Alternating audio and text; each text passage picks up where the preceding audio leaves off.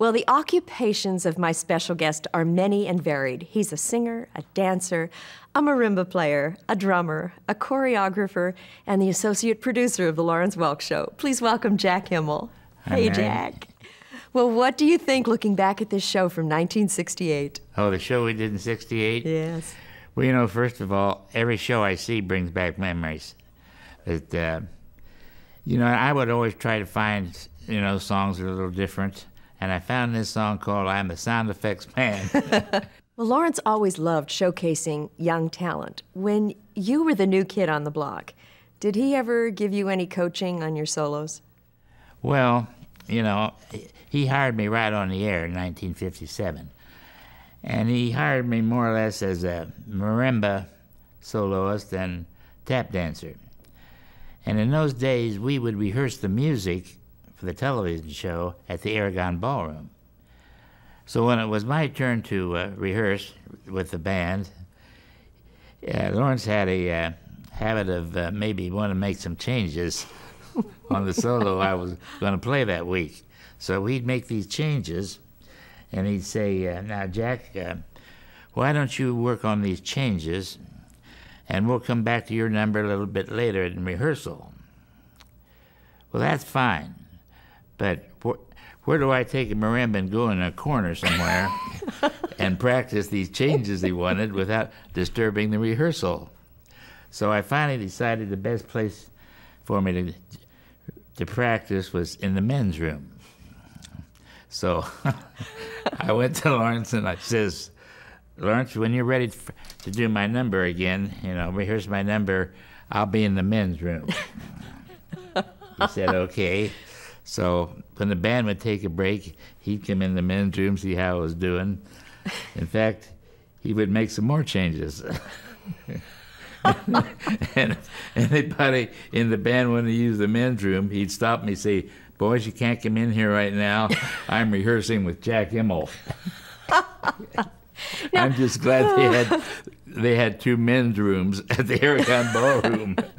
Now, a marimba is not the easiest instrument to take on the road. No. You must have had a few adventures with that. In the beginning, I did. You know, the airlines in the early days couldn't handle the weight and the cargo space that they do now.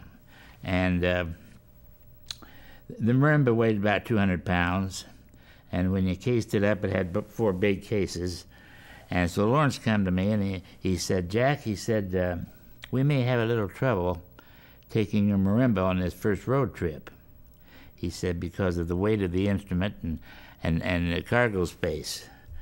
And when we go out on tour, we'd play about 12 towns, and they were all major cities. So he said, would you mind if we rented a marimba in each town? Well, I didn't see anything wrong with that, playing all these major cities. Things went pretty well the first 3 or 4 days, and then the promoter, Bill Daly, who was a wonderful guy, Bill and I became real good friends later on in years. But it was his job to find a marimba for me in each town. And he said, he says, tomorrow, Jack, we may have a little trouble with your marimba. He says, the only one we could find in this whole town was one that was specially made for a guy that was 6 foot 10 inches tall. And he says, if I were you, I would go over to the building tomorrow early and check this instrument out and make sure it's going to be okay for you. So I went over to the building, and the keyboard came clear up to here on me. I can see you now. And when I play it, my elbows, it looked like I was going to fly away any minute, you know. But I worked at it, and finally I got it down to where I could probably get through the number, for one night anyway. Now, in those days, I would play the first chorus on the marimba, and then I would jump over my marimba. And for some reason, I just hadn't thought about jumping over this thing. I had been so worried about hitting the right notes that it just didn't dawn on me that I got to jump over this thing. So now we're doing the concert.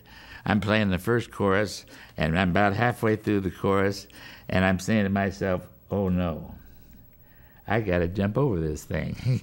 I understand the guys in the band were placing bets whether or not I was going to make it or not. But the only thing I can say, Mary, is I was 24 years old. There were 15,000 people out there. I got Lawrence smiling at me in the corner. I got the wonderful Lawrence Welk band backing me. I'm pretty sure the Lord was on my side. The adrenaline was going, and I made it. In fact, I almost landed in the front row of the audience. Lawrence was such a giant in the industry. Oh, yeah, he was a superstar. He was wonderful to his audience, whether it was on stage or in a coffee shop in the morning before he got on the bus. You had a personal experience in Milwaukee one time. Yeah, I think it was Milwaukee. The hotel we're staying at was only 2 blocks from where we're doing the show. And usually you take a bus, you know. But it was close enough that most of the guys walked. And the show's at 8 o'clock, and I decided to go over a little early and practice. So I'm in the lobby around 6 o'clock, going over to the building, and I run into Lawrence. And Lawrence says, where are you going? I said, well, I thought I'd go over to the building and practice a little bit. He said, well, I'll walk along with you. Now remember, this is only 2 blocks we're talking about. This was the longest 2 blocks I've ever walked in my entire life. We couldn't take but 2 or 3 steps that somebody, you know, would want his autograph. But it didn't stop there. He would hold a conversation with him. Where are you from? Do you watch the show every week? How do you like this show? How do you like that show? Here's Jack Imel. Would you like his autograph? You know, it would take a couple minutes. And then if you take 3 more steps, well, hello, how are you? And then the same thing again. Yeah. We got to the building. We left at 6 o'clock. We got to the stage door entrance at 7:15. And it was just 2 blocks.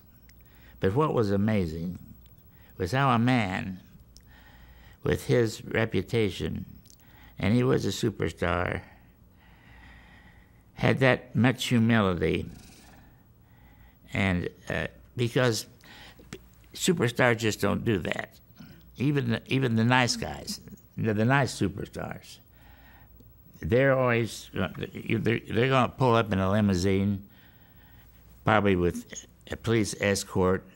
Some of them even have bodyguards, but not Lawrence. He walked those 2 blocks and signed. And, you know, it was as important to him, I think, to sign autographs and talk to these people as it was to perform on the stage. I understand. We would play buildings. We played the Roop Arena. Adolph Roop Arena is in Kentucky. It holds 25,000 people. And we filled that place up. And we even put seats, you can put seats on the playing floor. So we could get another 3,000 or 4,000 on the floor. Now, you have seats completely around this arena. You have the stage at one end. So back of the stage, you've got about 3,000 or 4,000 seats. And they would sell out. They'd sell those seats back of the band. And they were told when they bought the tickets. They said, now all you're going to see are the backs of these people's heads. They didn't care. They bought those seats just to see, because they could see us backstage. Yeah. And Lawrence would say, now, kids, make sure that those people that got bad seats, make sure you go over and talk to them and sign autographs. And but that's the way he came up, you know. It was tough for him, you know, coming off a farm, the 4th grade, you know. For him to be accepted by millions of people, he never forgot that. Yeah. You know, he had a desire. He told me that, if I can get this out, I get sort of emotional when I talk about him. He took a bunch of pitchforks, and he would put them in the ground in the barnyard and pretend that it was an orchestra. Wow. So he had a dream, and that was going to be as obvious as the man was going to make it. Yeah. Quite a guy. Yeah, you know, you hear that old saying, they threw the mold away when they made him. Well, that certainly holds true with him. Well, Jack, you have been married to a wonderful woman. Sure have. For 54 years. 54 years. Norma. Norma? What's the secret? Well, I don't know. We met on a Ferris wheel, and we were in the 6th grade, and I'm not trying to make a joke out of this, but we've been going around together ever since. But we just hit it off, and she loves the work I'm in, and she loves to be around the people that are in the show. And you know, the wives all know each other, and she's a real good friend of Kennedy, those wife in Maryland, and she loves Joanne Castle, you know, because she's so much fun, you know, and she loves the show. She's a fan. She's the first one to sit down and watch the show. You get in here, Jack, the show's on. You're going to miss the, you know, and she's put up with a lot from me too. I mean, I used to practice the marimba 3 or 4 hours a day. It drove me nuts. And of course the neighbors nuts.